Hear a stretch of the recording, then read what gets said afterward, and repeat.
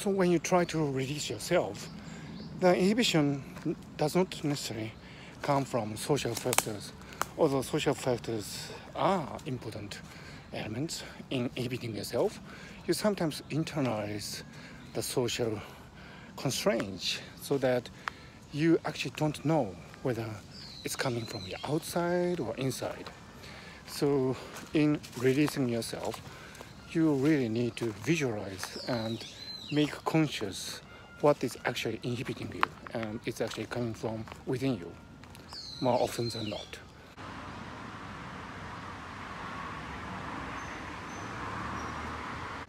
So this realization that you actually inhibit yourself is sometimes difficult to arrive because you don't realize that you are the person who is responsible for inhibiting yourself, because most of the time you actually think that other people or other institutions or society at large is inhibiting you.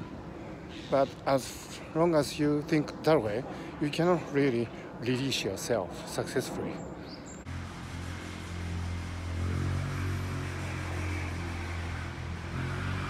So in order to release yourself, you really need to unlearn many things that you have learned from society or putting yourself in place. But in order to do that unlearning process, you have to visualize what has been internalized within you.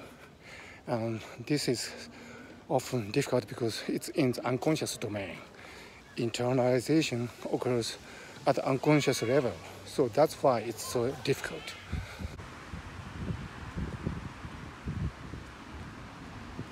So releasing yourself is actually a very balanced art of metacognition in its most dynamical sense and creative sense.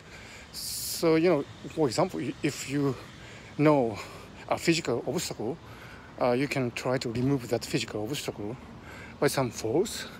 But with cognitive inhibition, you cannot take that approach, because most of the time the cognitive inhibition is really a tangled web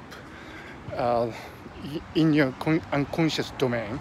So in order to try to unknot the tangled web of inhibition, you of course first have to identify it.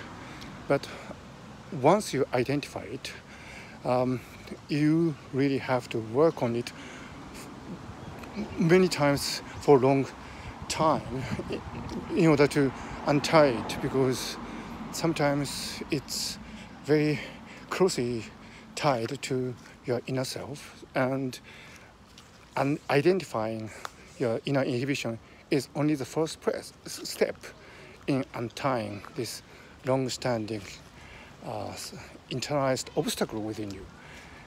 But if you can untie it, then presto, all the energy that was hidden in you would be released, and you have successfully released yourself, which is a really great achievement, actually.